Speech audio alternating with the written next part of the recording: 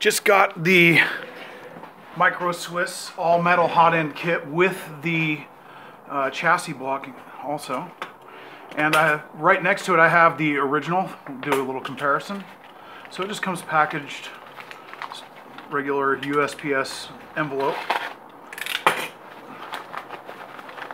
And this was purchased directly from Micro Swiss. Okay.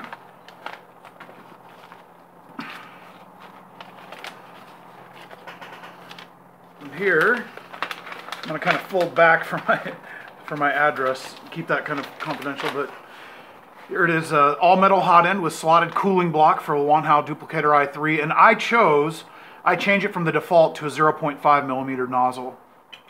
And I like those because, I mean, that's kind of the one I started on when I used my buddy's printer bot and kind of got it working a long time ago.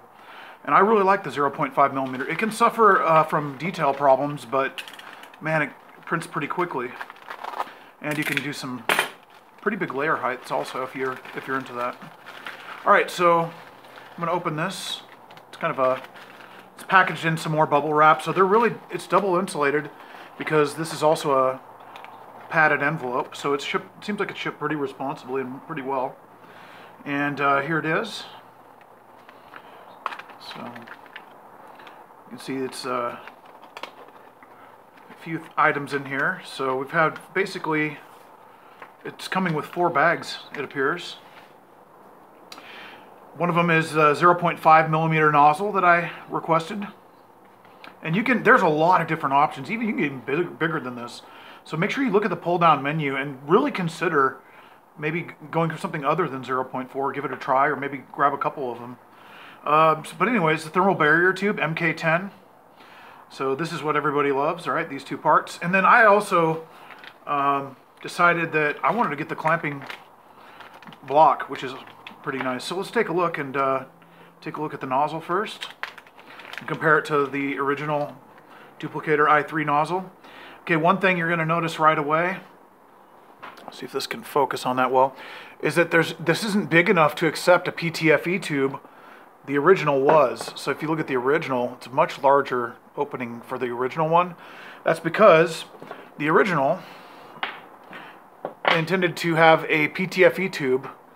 Actually, it's inserted in there. If you open it up, if you happen to buy this, you're going to have to take this off, and so that's one major difference. You can also see that the material that this is made from is quite different. Okay, and so I'm going to put that back in the bag and go on to the next item. Okay, so in the next one, the Micro Swiss MK10 all metal hot end upgrade thermal barrier tube. This is what basically transfers the heat. Oops, I'm having trouble with the Ziploc bag. Quality Ziplocs, I can tell you that. They're thick, heavy duty.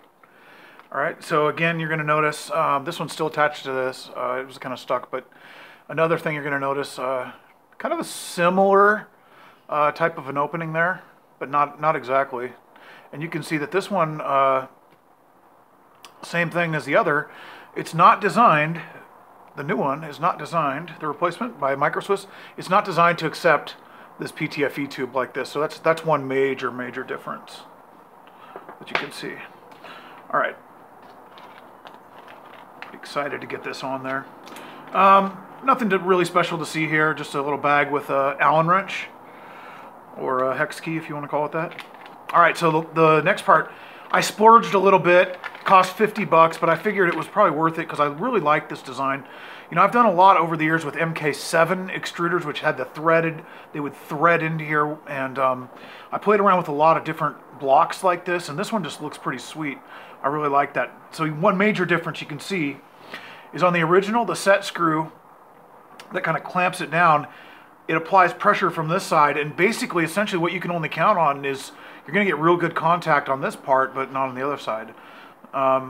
This one just sets a normal set screw. Now this one is a clamping screw, so there's a little slot grooved in here.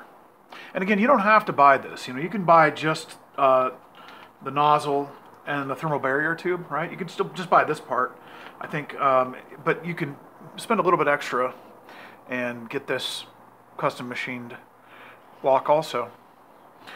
So you can see that you insert that in, and just right here on the end there's a set screw, or a actually I should say a clamping screw.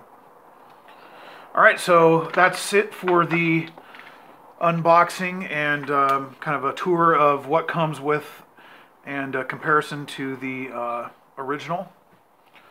So, you know, if this helps you at all, give the video a like. You know, I don't do much with unboxing videos. I'm just starting a little bit, so just tell me what makes a quality one. I have no idea. Constructive criticism is always welcome. And hey, everybody out there with the Wanhao Duplicator i3, keep printing, having fun, man.